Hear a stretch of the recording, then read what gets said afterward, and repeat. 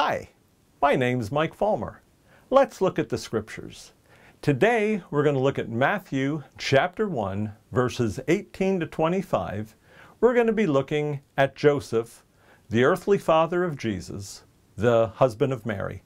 And we'll be reading today out of the New American Standard Bible, the 1995 edition. Let's get started. Now the birth of Jesus Christ was as follows. When his mother Mary had been betrothed to Joseph, before they came together, she was found to be with child by the Holy Spirit.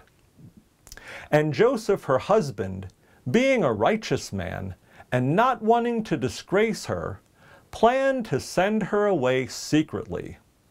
But when he had considered this, behold, an angel of the Lord appeared to him in a dream, saying, Joseph, son of David, do not be afraid to take Mary as your wife, for the child who has been conceived in her is of the Holy Spirit.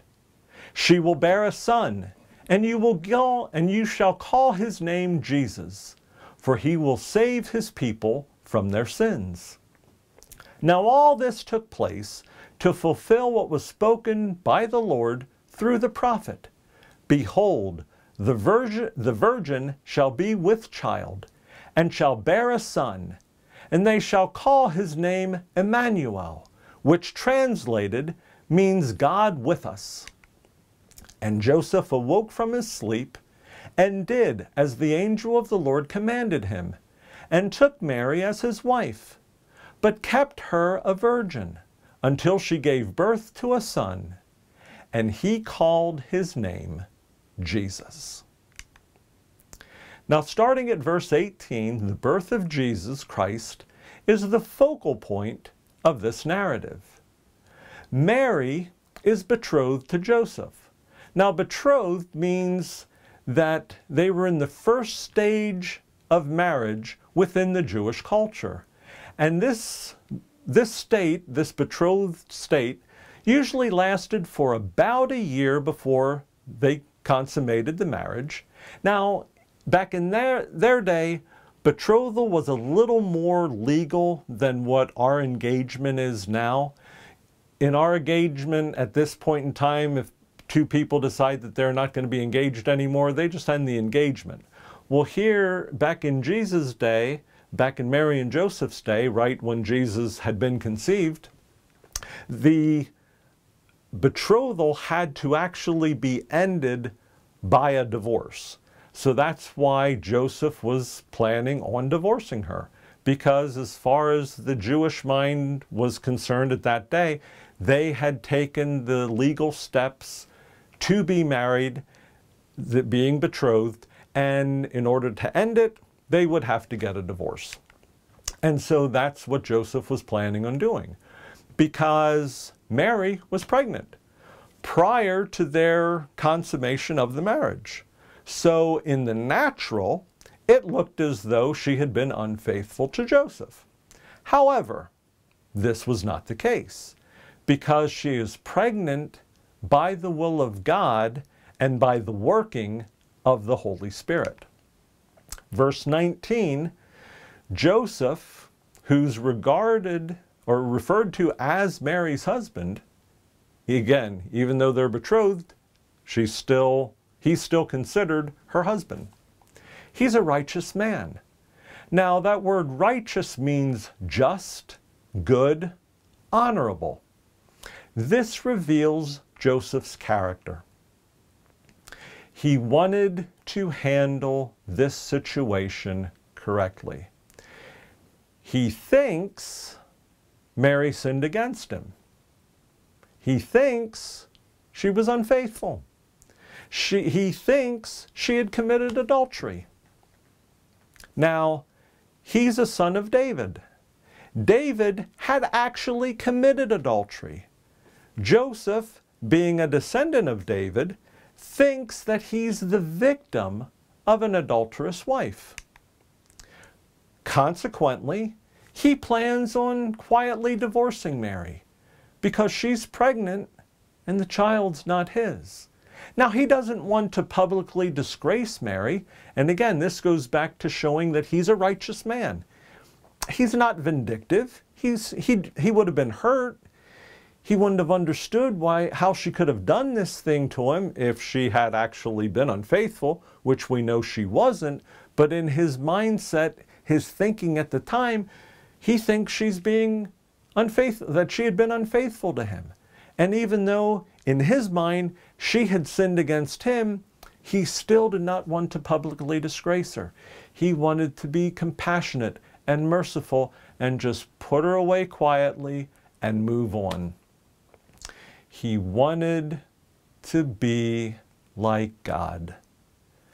God is merciful to us in the midst of our sinfulness.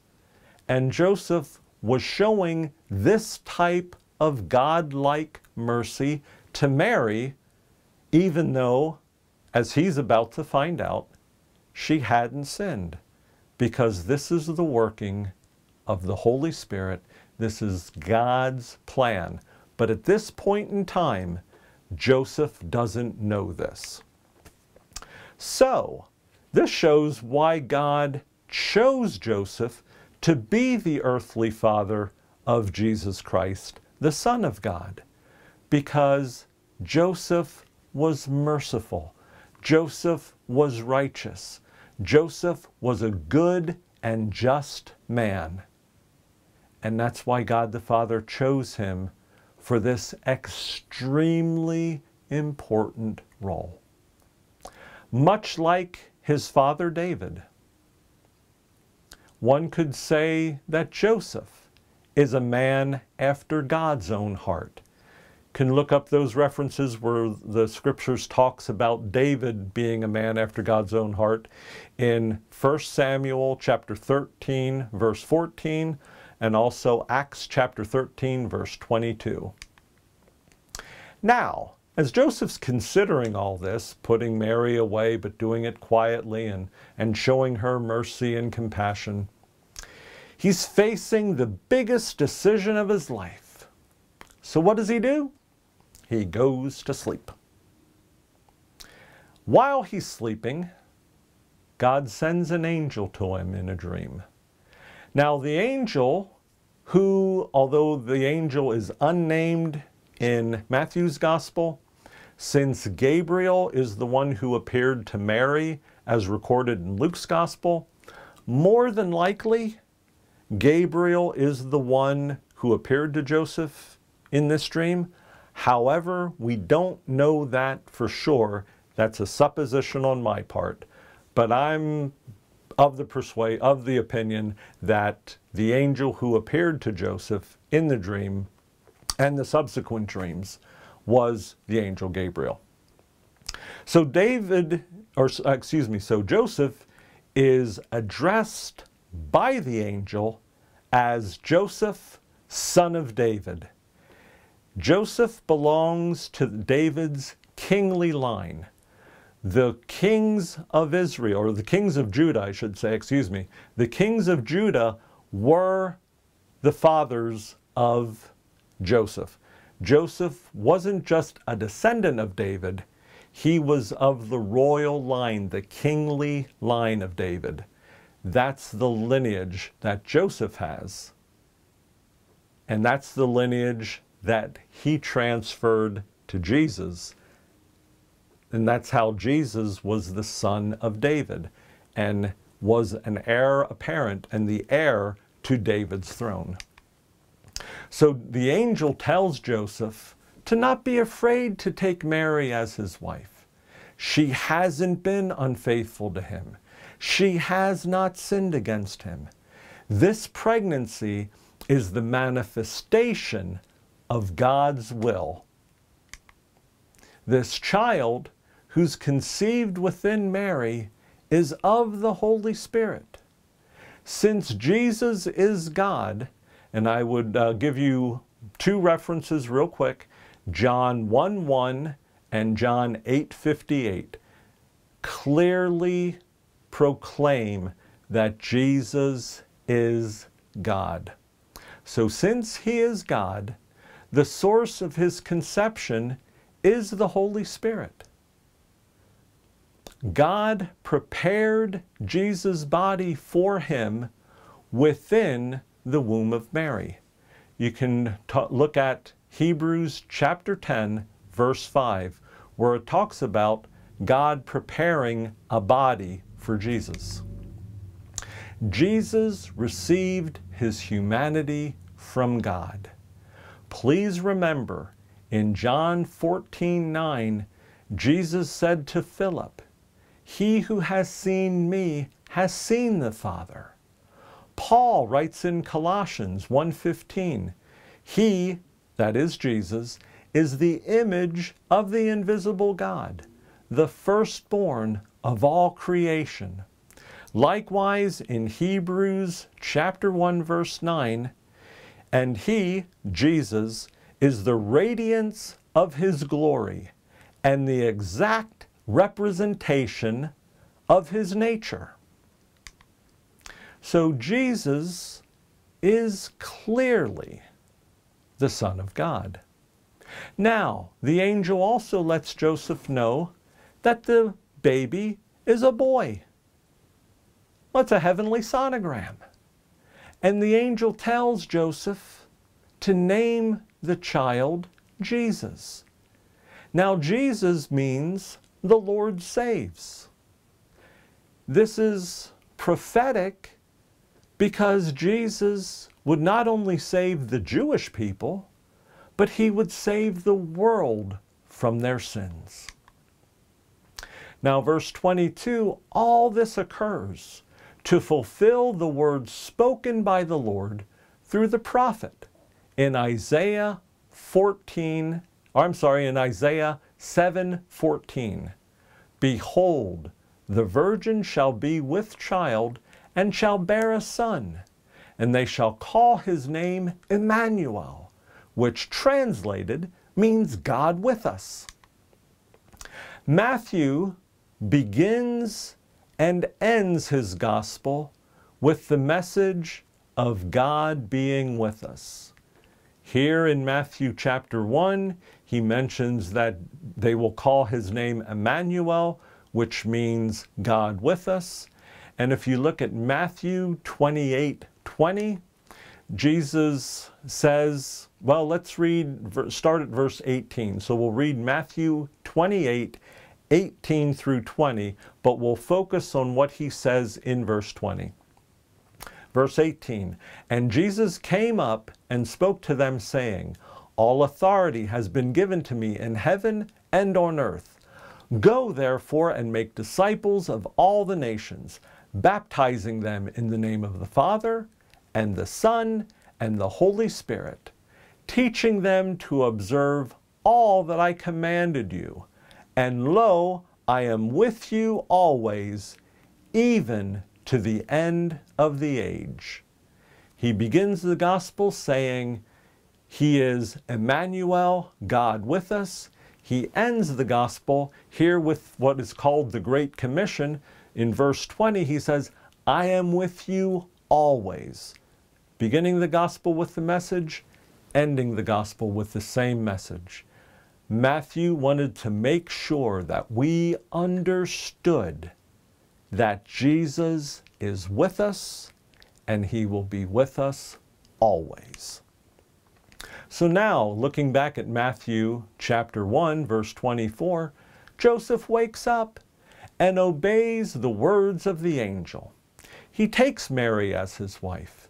And in verse 25, he does not have sexual relations with her until she gives birth to Jesus, testifying of Joseph's righteousness. He didn't want to violate the sanctity of the conception and forthcoming birth of Jesus Christ. So he did not have normal human relations, sexual relations with Mary until she had given birth to Jesus. After Jesus was born, they had normal sexual relations. The scriptures say that. But what Joseph didn't do have relations with Mary prior to the birth of Jesus, so that the scripture would be fulfilled that says the virgin shall be with child and shall bear a son. So Mary was a virgin when she conceived Jesus. She was a virgin when she gave birth to Jesus. She kept herself pure prior to the conception of Jesus, and Joseph and her kept her pure during her pregnancy with Jesus. They did not have sexual relations until after the birth of Jesus. So Mary was a virgin when she conceived Jesus, and she was a virgin when Mary gave birth to Jesus.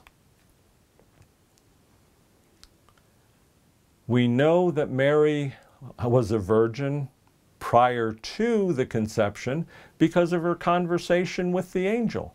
Because she said to the angel in Luke chapter 1 verse 34, "How can this be, since I'm a virgin?"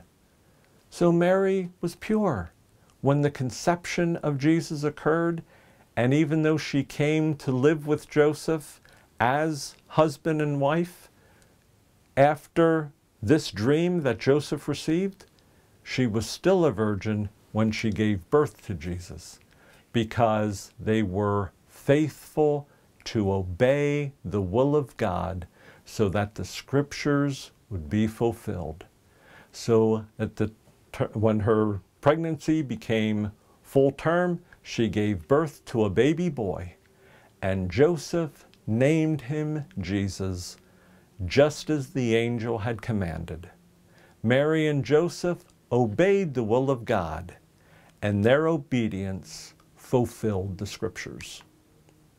Like Mary and Joseph, the Lord desires that we obey him and his word in our lives. And while we have different roles than Mary and Joseph, our obedience to the will of God is extremely important in the furtherance of the gospel in our day. My prayer for you and my prayer for me is that we will fulfill God's plan and purpose for our lives, even as Mary and Joseph fulfilled God's plan and purpose in their lives. Thanks for watching this video.